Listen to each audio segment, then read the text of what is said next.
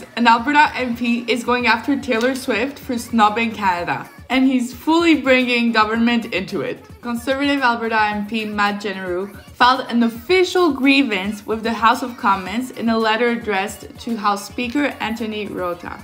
Okay, so he starts by saying, "It has come to my attention that despite much anticipation, Taylor Swift's Eras Tour has neglected to include any Canadian dates or locations as she released her international dates, which include stops throughout Asia and Europe."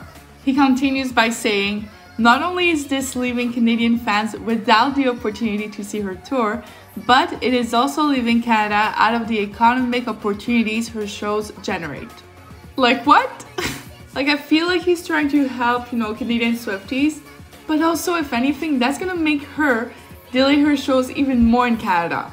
Let me know what you guys think about this, and for more on this letter, head to narcity.com.